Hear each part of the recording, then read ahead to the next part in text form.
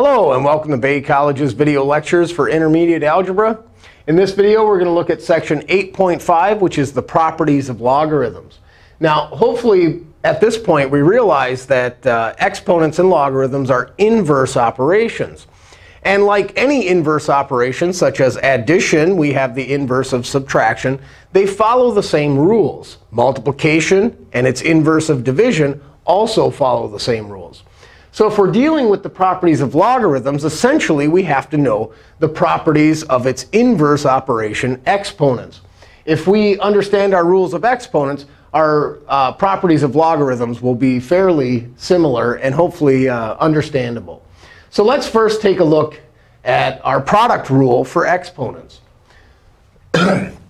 If we have two bases that are the same, we identify the bases are, in this case, a, and we're multiplying them, our product rule of exponents says we would add the exponents.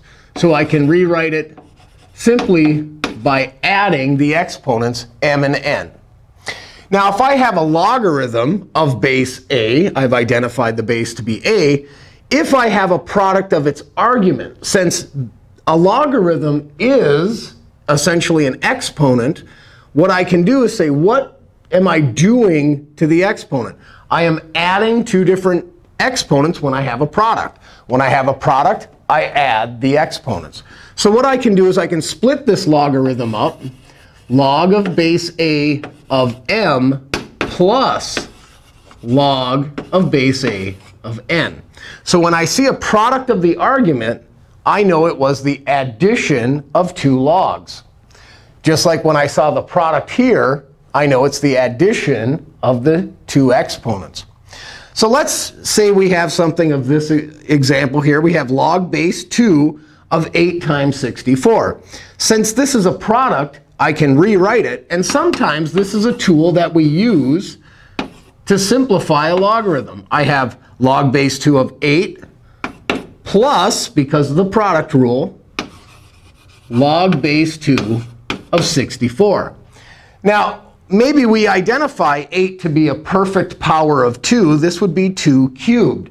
Well, log base 2 of 8 basically asks 2 to what power would give me 8? Well, this is 3. So I can simplify this logarithm by evaluating it to be the value of 3. Now, what if I don't recognize 64 to be some power of 2?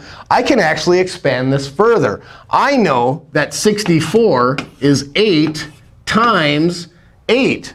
Well, if we expand this rule even further, log base 2 of 8 plus log base 2 of 8. Well, if this log base 2 of 8 gave me 3, then this log base 2 of 8 will also be 3. And this log base 2 of this factor, 8, will be 3. And when we simplify it, 3 plus 3 plus 3 equals 9. So hopefully we see how we can use the product rule to factor the argument down and simplify it to something we can work with. 3 plus 3 plus 3 equals 9 is pretty simple if we can evaluate these logs and break them down. Let's look at the quotient rule of exponents. If we have two values being divided that have the same base, we would subtract their powers. So this would be a to the m minus n. And we always recall, it's always, for our quotient rule, the top minus the bottom. So I have the top power minus the bottom power. Well, in a logarithm, if the argument contains division, well, since we subtracted our powers here, in the quotient rule for logarithms, we're going to subtract the logs. And it's always the top minus the bottom. So we can break a log up to be log base a of m minus log base a of n, the top minus the bottom. Let's look at this example here. Now, 76 is not a factor of 13, so I can't simplify. But that would be the first thing I'd want to do. If I can simplify the argument, I would do so. But we see 76 and 13 do not have any common factors. So I can rewrite this as the log of base a. I identified the base to be a, so I won't be able to simplify this because I don't know what a is, of the top minus log base a of the bottom. So we're able to break this up into simplified logs where we don't have to do any division or multiplication in any of these examples here. So we just use that rule to break our logs into smaller values. All right, let's look at another rule of exponents that we should be familiar with. And this is called the power rule. If I have a base to a power raised to a power, the power rule says that I would multiply the exponents. R times m. Multiply the exponents.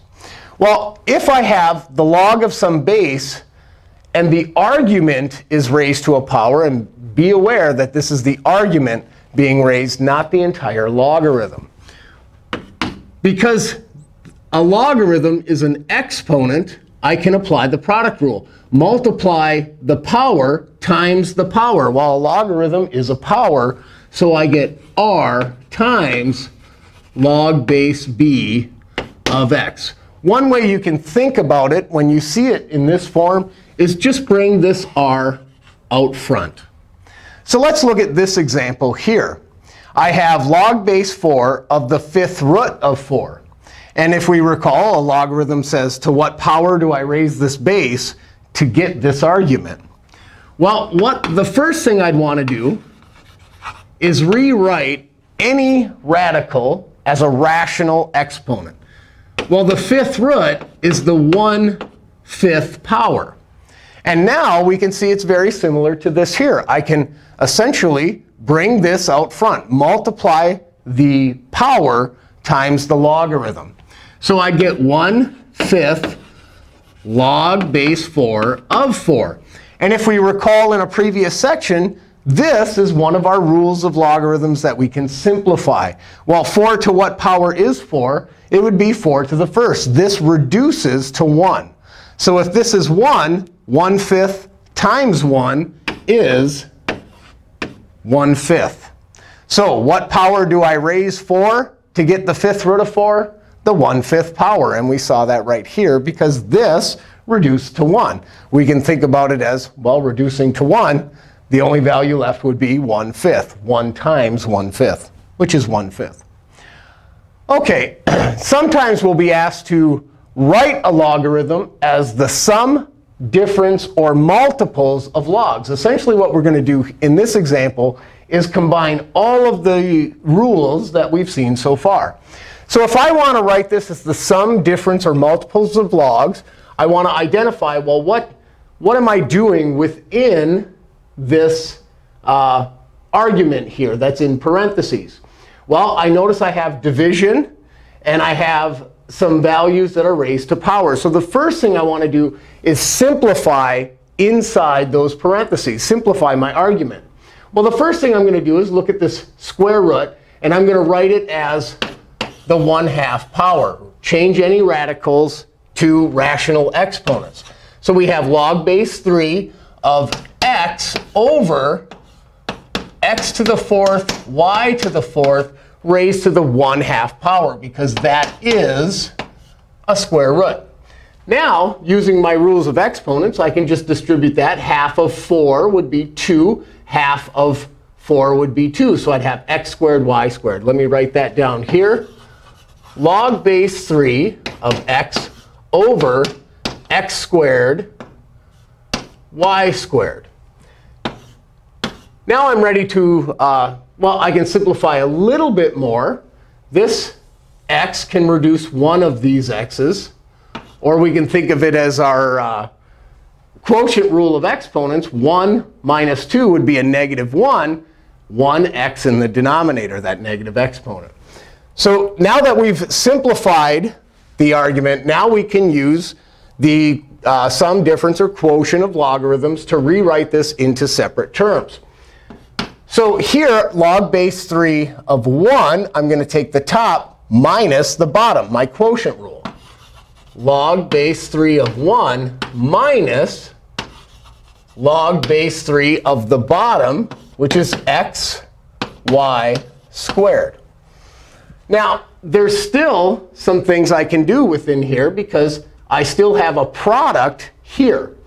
So I'm going to rewrite this portion and simplify this. Well, log base 3 of 1, hopefully we remember that rule from the previous video.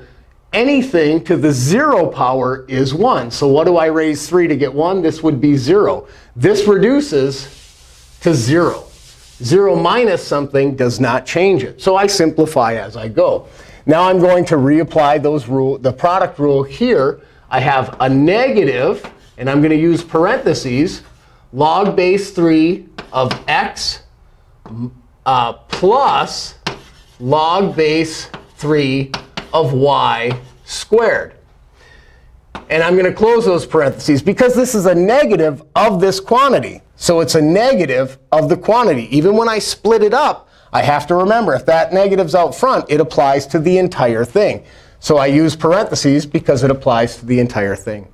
Now I notice I still have this power here.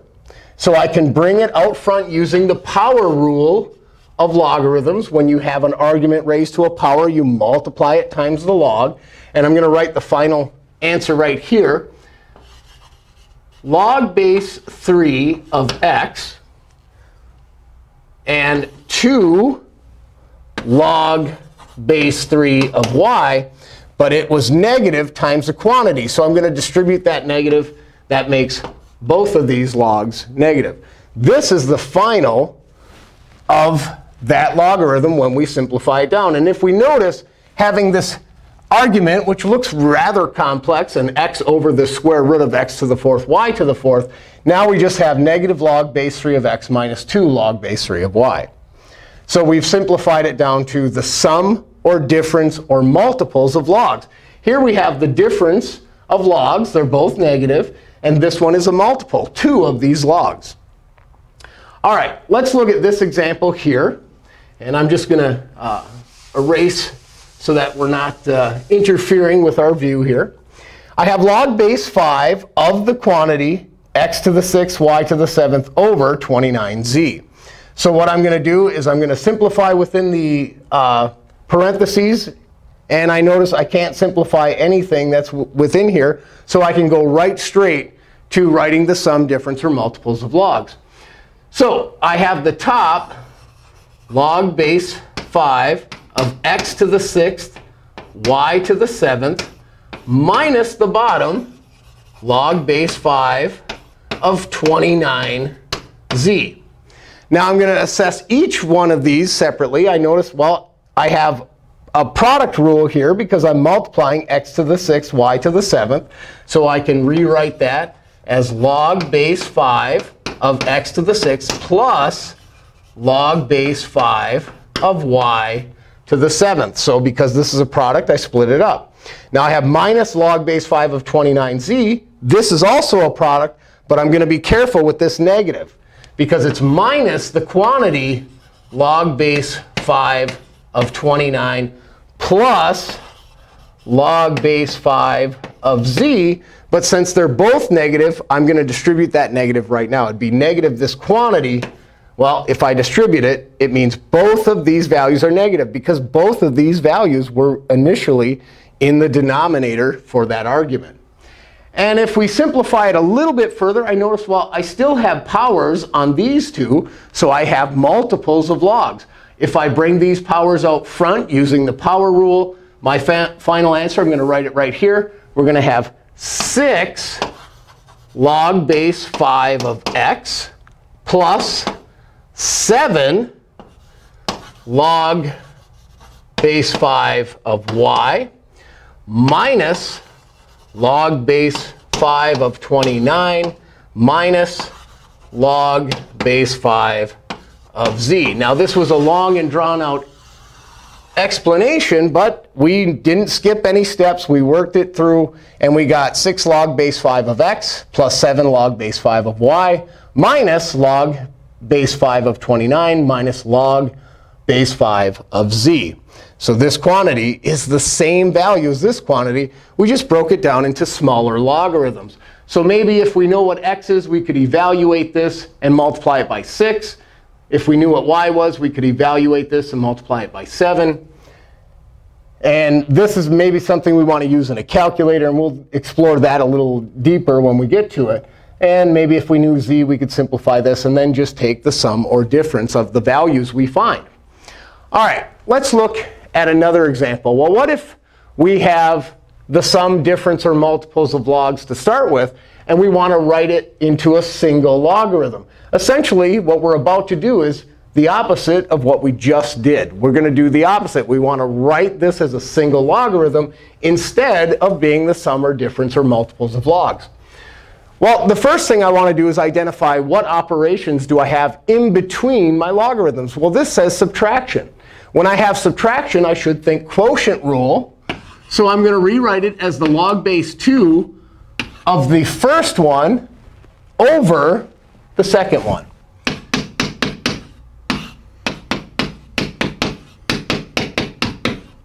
And now I want to simplify my argument. Now, in the last examples, the first thing I did was simplify my argument. When I'm writing it as a single log, the last thing I do is simplify the argument. Well, I see that this is a quadratic, and it does factor to x plus 6, x plus 2. And now I can simplify by reducing. The factor of x plus 6 reduces the factor of x plus 6. It reduces to 1. So I have 1 over the remaining factor of x plus 2. Now, you notice we had this here. We were able to simplify it to a single logarithm. And now I could say, maybe from this point, I could break it up again, like we did in the previous examples, and say, well, log base 2 of 1 is 0. 2 to what power? Let's actually do that for review here. Log base 2 of 1 minus log base 2 of the bottom here, which is x plus 2. And now I can simplify. Log base 2 of 1 is 0. Well, 0 minus anything simplifies to the negative log base 2 of x plus 2. So we went from this, which looked maybe intimidating, to something like this. Not so bad. I just have one value that if I knew it, I could plug it in and maybe simplify that logarithm. Let's look at this example here. We have 1/15 of the quantity log base 2 of x minus log base 2 of y. Well, order of operations says work within parentheses. So I'm going to go within these parentheses first and identify, well, I have subtraction. So I want a quotient rule. 1/15 times the quantity log base 2 of x over y. Quotient rule says I'm going to divide their arguments. Now that I have, and these parentheses are no longer necessary because I only have one quantity, 1/15 times log base 2 of x divided by y. Now I can use the power rule. Now, before, when we had a power to the argument, we brought it out front. Well, if I'm writing it as a single logarithm, maybe I want to bring this power in. So we're undoing the power rule, right? So if I bring that value in, I get log base 2 of the quantity x over y to the 1/15 power. And I would leave it as a rational exponent, even though I could write it as the 15th root of x over y. But we're going to leave that as a rational exponent, which I recommend. All right, two last examples, and these are for you to try. Here we have the log base 2 of the quantity a squared times the square root of b all over c. Write this as the sum, difference, and multiples of logs. And then here we have 1/2 log base 3 of x minus 2 log base 3 of y. Write this as a single logarithm. So expand this out to the sum or difference or multiples, and combine this to a single logarithm. So that would be for your practice. This has been section 8.5. Thank you for watching.